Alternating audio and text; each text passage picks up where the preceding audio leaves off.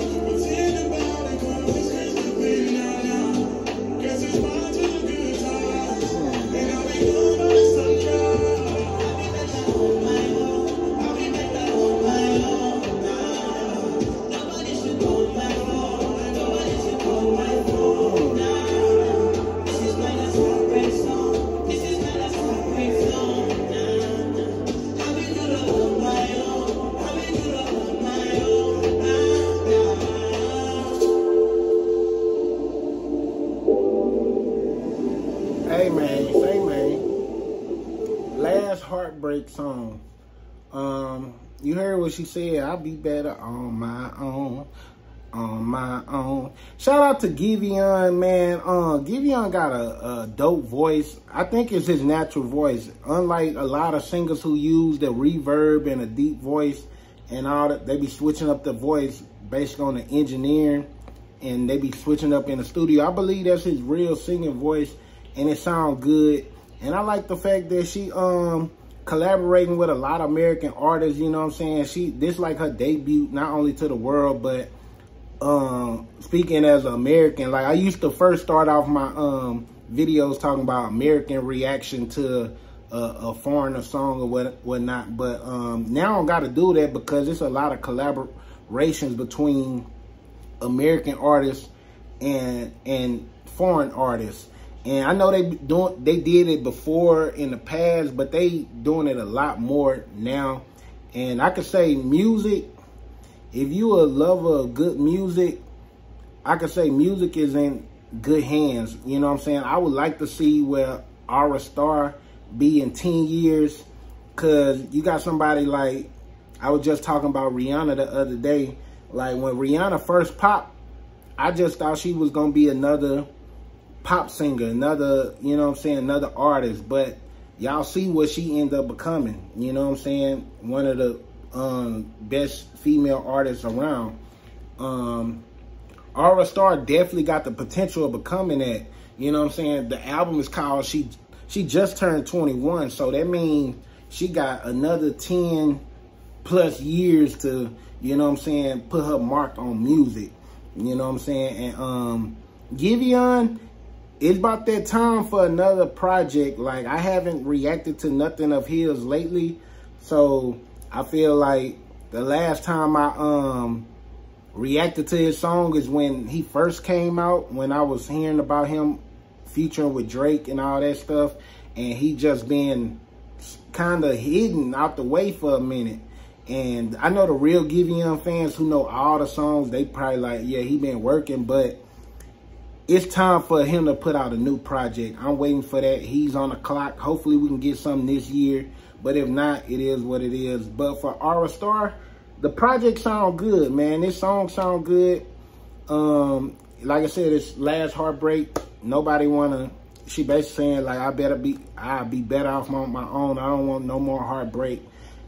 My only complaint is I was vibing out to it, and I don't know if this is because it's the video or if it's going to be like that on the album. I feel like it's too short of a song, especially when it's good. I always preach this. A perfect song to me is anywhere from 3 minutes to 3:30 seconds.